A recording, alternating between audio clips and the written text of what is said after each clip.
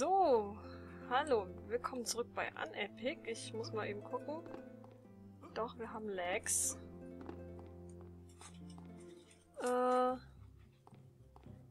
Es ist aber okay. Dafür ist es wenigstens synchron nachher. Na? Oder können wir noch was an den Grafikeinstellungen drehen? Video, Vollbildmodus, Gamma, Fenstermodus. Respektiere das Seitenverhältnis. Einstellungen. Tipps. Wir können hier nicht wirklich viel drehen, was irgendwie zu einer besseren Performance führen würde.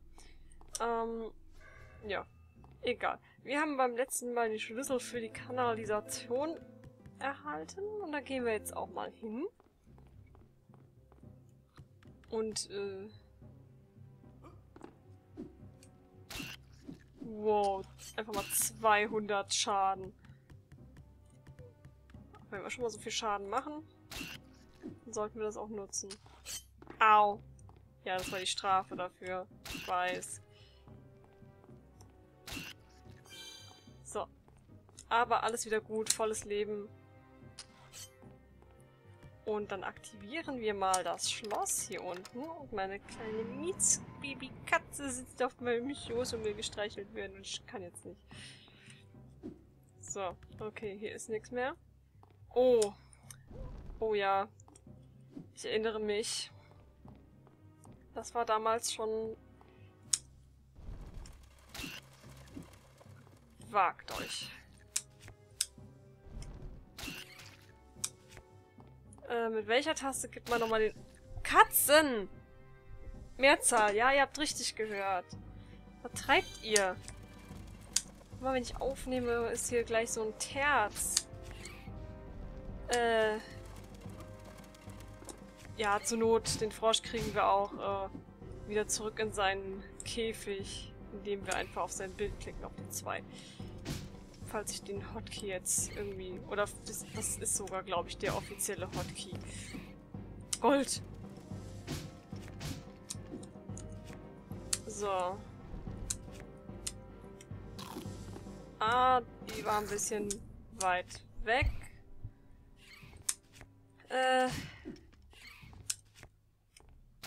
Nix da. Oh, der hat mich doch getroffen.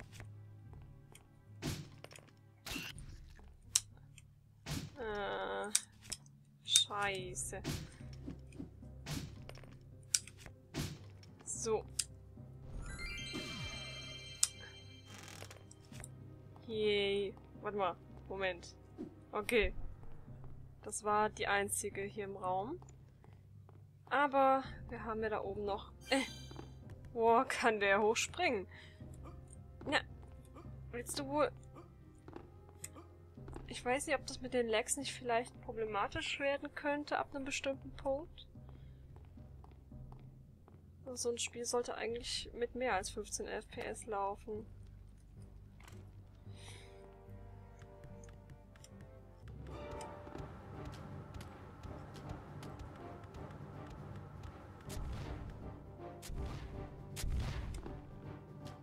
So, na komm. Hoch! Oh. Shocking Moments.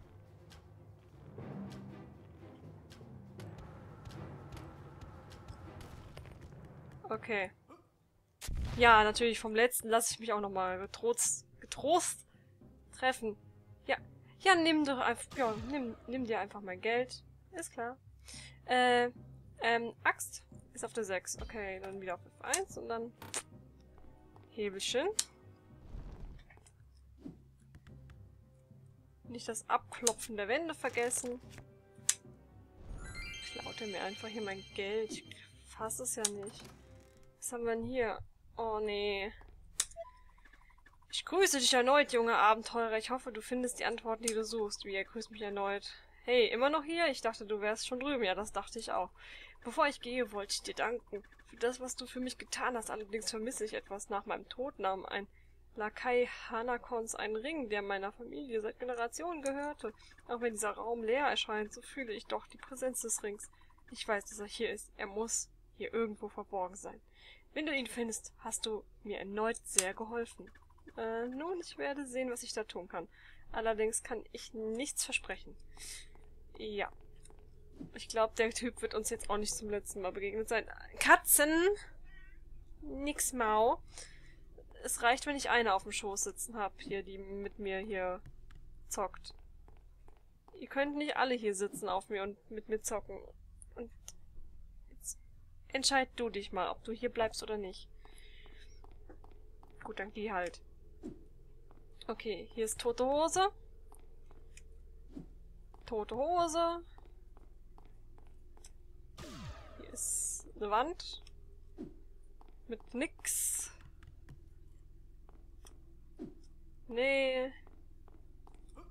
Da ist es zu eng für einen Geheimraum. Nee. Ja. Ich sollte vielleicht auch die Leiter treffen. Es wäre absolut hilfreich.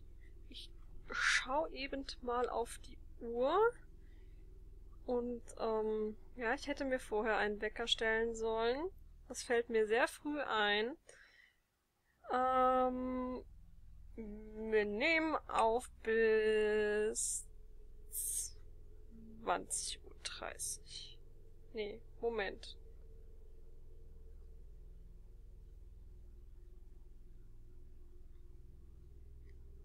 Speichern. So. Wecker ist gestellt. Hier geht's auch runter. Mit nix. Nichts. Hier ist überall nichts. Nichts. Hier muss man manchmal aufpassen, dass die Leiter vielleicht sogar noch weiter runterführen. Ich bin mir da manchmal nicht ganz sicher. Nix. Hier ist doch bestimmt... Natürlich, aber es ist nichts. Hier? Nee. Jetzt lass mich da hoch.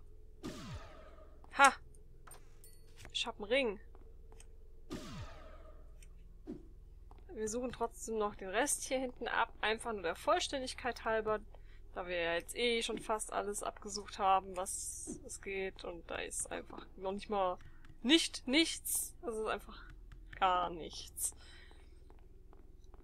So, jetzt noch darüber zu dem Typ. Hier geht's, glaube ich, lang, ne? Ja. So, da, dein Ring. Mein Ring! Es ist so lange her, seit ich ihn... wie gebe ich ihn dir zurück? Du bist ja wie ein Hologramm. Kannst du ihn halten?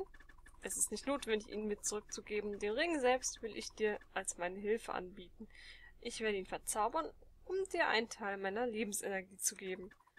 Toll, danke. Ich trage ihn gerne. Übrigens, hast du dich an deinen Namen erinnert?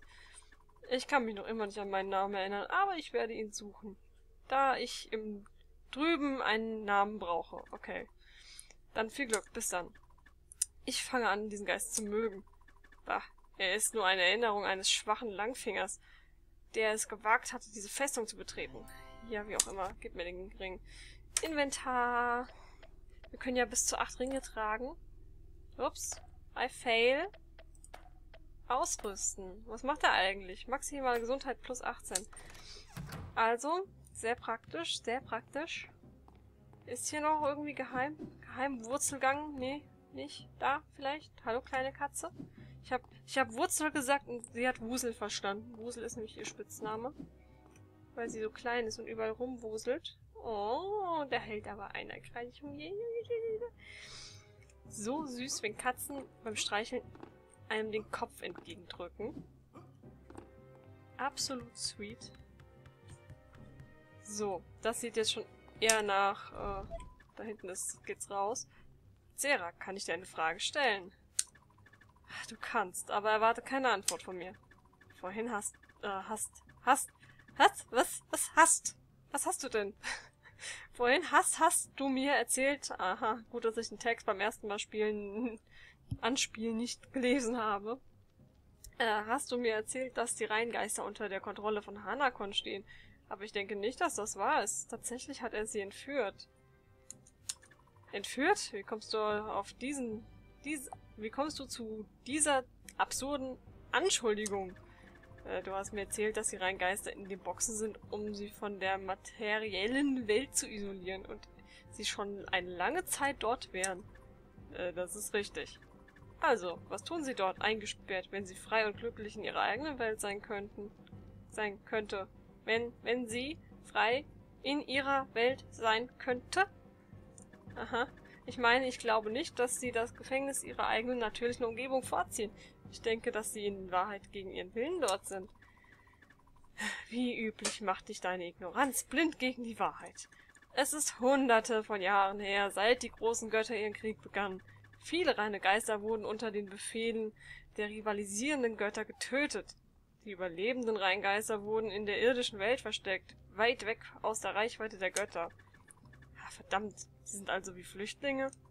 Ja. Einer der großen Götter erschuf die magischen Boxen der Isolation, schloss die reinen Geister daran ein und versteckte sie in dieser Burg, in der Hoffnung, sie nach dem Krieg in ihre eigene Ebene zurückzuschicken. Wenn also einer der großen Götter herausfindet, dass sie hier sind, muss er nur die Burg und die Boxen zerstören und dann auf Wiedersehen Geister, richtig? Nicht unbedingt. Die großen Götter kontrollieren diese irdische Welt durch ihre Kreaturen, die in ihr leben. Sie können nicht direkt eingreifen, kommunizieren aber mit den Sterblichen, die den Befehlen im Tausch gegen Macht und Weisheit gehorchen. So, die Götter verbringen ihre Zeit damit, Leuten zu befehlen, hierher zu kommen und die Boxen zu öffnen, richtig? Ja, richtig. Und Hanakon, was tut er hier? Oh, wenn ich der lila Typ wäre, ich wäre schon voll ausgerastet. Sie hat schon gesagt, jetzt halt deine Klappe. Stell nicht so viele dumme Fragen. Hanakon wurde von dem Gott auserwählt, der die Reingeister versteckte, um diesen Ort vor Eindringlingen zu sichern. Wow, er muss wirklich sehr mächtig sein, um von einem Gott auserwählt zu werden. Übrigens, danke für die Antworten, die du mir nicht geben wolltest. Ach, du hast mich schon wieder überlistet. Der Typ hat echt Gesprächsbedarf, so freiwillig und viel wie der schwätzt mit uns. Ist halt sehr einsam hier unten. Mühsam ernährt sich das Eichhörnchen. Ich glaube, ihr hört, wie energisch ich auf meiner Tastatur rumschmettere. Beim Aufsammeln von Gegenständen. Ich weiß auch nicht, warum ich da so einen auf mache. Wir sind ja hier nicht bei Cookie-Clicker. Gott sei Dank nicht. Wow! Oh, Rubine.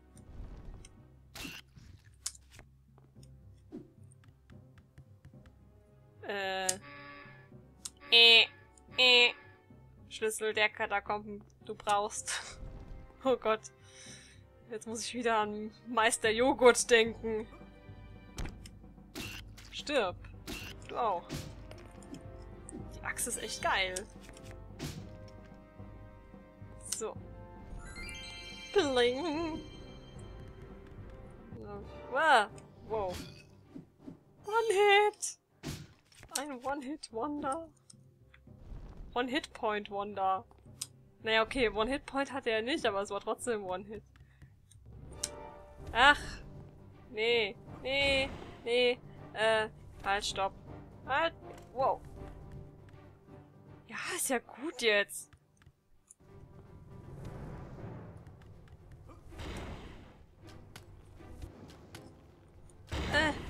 Schmerzen. Ups.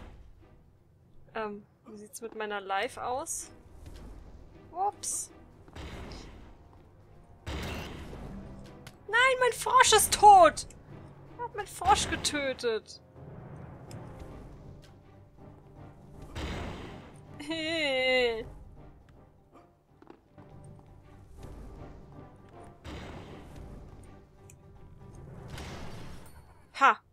Ha!